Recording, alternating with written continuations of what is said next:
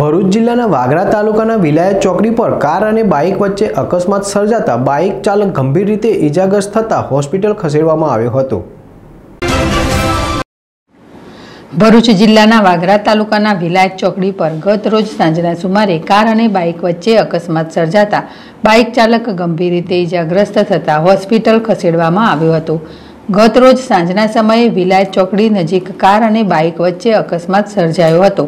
સર્જાયેલા અકસ્માતમાં બાઇક ચાલક ફંગોરાયો હતો અને ગંભીર રીતે ઈજાગ્રસ્ત થયો હતો। અકસ્માતના પગલે 108 ઇમરજન્સી સેવાને જાણ કરાતા ઘટના સ્થળે પહોંચી ઘાયલ યુવકને ભરૂચ ખાતે હોસ્પિટલ ખસેડવામાં આવ્યો હતો। અકસ્માત સંદર્ભે વાગરા પોલીસે ગુનો નોંધી વધુ તપાસ હાથ ધરી છે। યાકુબ પટેલ, ZSTV, ભરૂચ।